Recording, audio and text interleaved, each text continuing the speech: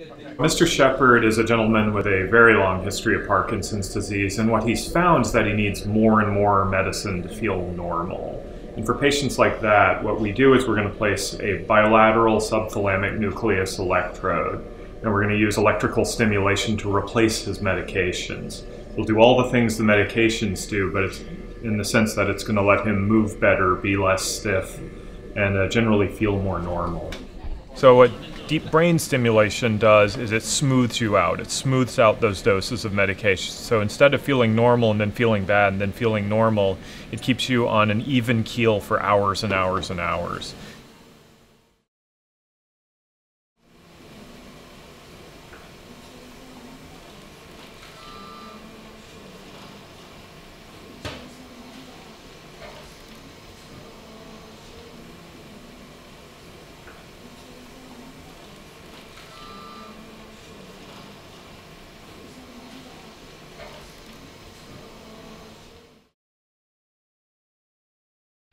We are recording individual neurons out of the brain and using that to identify nervous structures. Right now we're in the thalamus.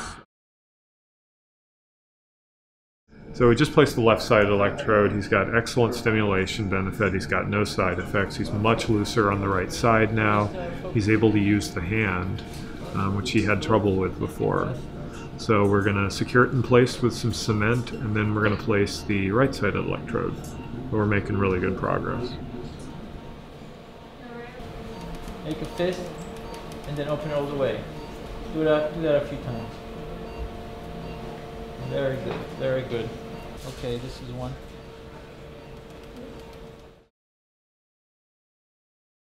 Yeah, so both electrodes are in. Everything went great. We got great recording. It clearly helps him on both sides.